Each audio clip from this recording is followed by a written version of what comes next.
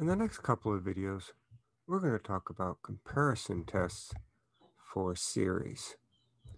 We've learned that in most cases, it is really difficult to calculate the exact sum of a convergent series. Fortunately, usually we don't need to know the sum, and we just need to know if the series is convergent or divergent. So we are going to develop two tests which can be used with many series, not all series, but with many series to determine if they're convergent or divergent, and they're called the comparison test and the limit comparison test. In this video, we're going to use the comparison test, and in the next video, we'll talk about the limit comparison test. So some quick review of algebra. If I have two positive numbers, if one is bigger than the other, so if B is bigger than A, then when I take the reciprocals, the direction of the inequality sign is flipped. So if A is less than B, 1 over A is greater than 1 over B. And the same idea, if A were greater than B, then the reciprocal 1 over A would be less than 1 over B. And as a general rule, if I have positive terms, if I increase the size of the fraction, then I have decreased the overall value of the fraction. And again, as long as I'm dealing with positive terms, if I make the denominator smaller, the whole fraction gets bigger. And let's review this comparison test for low bridges, which we talked about when we did the comparison test for integrals. The same logic holds true. If I've got a big truck and I got a small truck, I've got a low bridge that they need to go under. Well, what can I say? You're thinking about going under the bridge, meaning being convergent. If the big truck can pass under the bridge, then the small truck can definitely pass as well. So if the terms of one series is larger than or are larger than the terms of another series, if the larger series is convergent, we'll know the smaller series is convergent as well. And on the other hand, if the small truck cannot fit under the bridge, there's no way the big truck will fit. So if I have two series and the terms of one series are larger than the terms of the other series, if the smaller the series, or the series with the smaller terms is divergent, then certainly the series with the larger terms will need to be divergent as well. But there are other cases where we can't make any conclusion. If the small truck fits under the bridge, well, the big truck may or may not fit. So we got to make sure we have our inequality going the right way. In other words, if I have two series, one series has terms which are all smaller than the corresponding terms in the other series. If the smaller series is convergent, we can make no conclusion about the convergence of the larger series. And conversely, if the big truck can't fit under the bridge, you can't make any conclusion about the small truck. It might fit. So again, if you have a series with terms that are bigger and it's divergent, we can't make any conclusion about the series with the smaller terms. It may or may not be convergent. So let's write that down formally. Suppose I have two series and they both have to have positive terms. So that's a limitation for our comparison test checks. You need to have series with positive terms.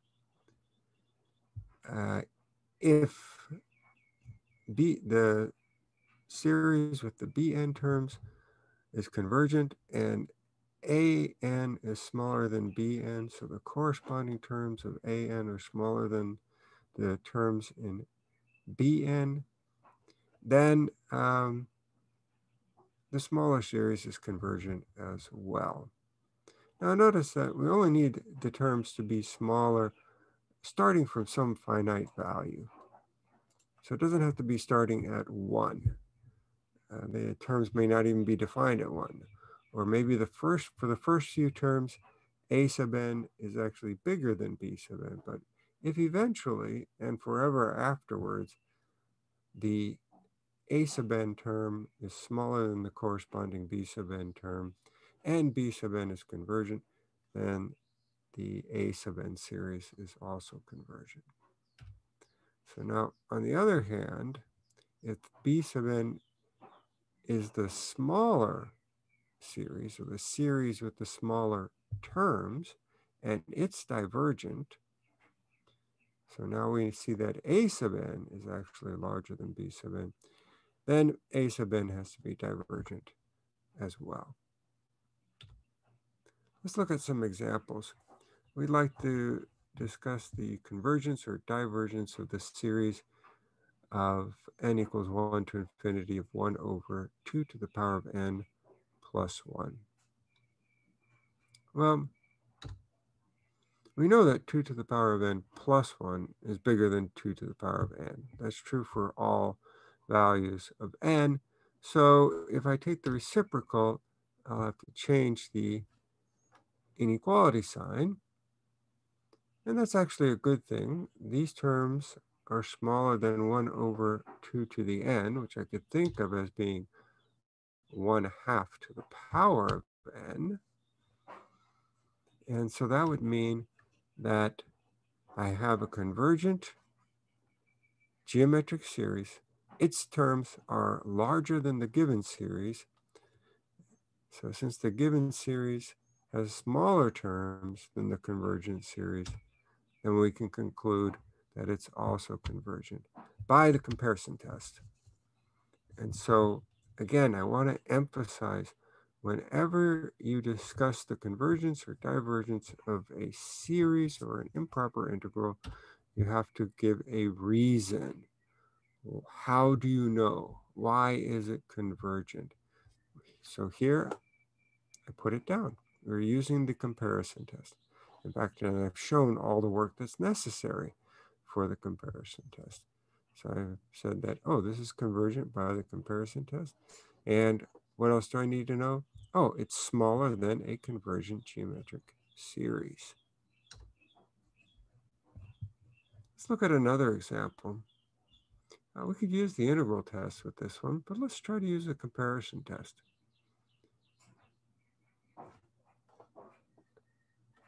In this case, we have natural log of k over k. And I suspect that since I have something like 1 over k, that's a harmonic series, I expect this is going to be a divergent series. So how does it compare to 1 over k? Well, natural log has base e, so natural log of e equals 1, and e is about 2.7. And the natural log function is increasing. So what does that mean? That means if k is bigger than the base e, so in this case, k being bigger than or equal to 3, because k is an integer, then we can say that the natural log of k is going to be bigger than 1, which means that natural log of k over k is going to be bigger than 1 over k itself. So we're starting at k equals 3 here. That's fine. If I needed to start at k equals 30, that would be fine as well. It really matters what happens as you continue to go into the tail of the series. So now we can say the series with terms 1 over k is divergent. That's my harmonic series. So by the comparison test, the sum from k equals 1 to infinity of natural log of k over k must also be divergent. And again, I'm giving my reasoning here. I've shown all my work. I have stated that the smaller series, or the series with the smaller terms, is divergent, and I'm going to use the comparison test. So we're going to end this video here, and we're going to create a separate video for the limit comparison test.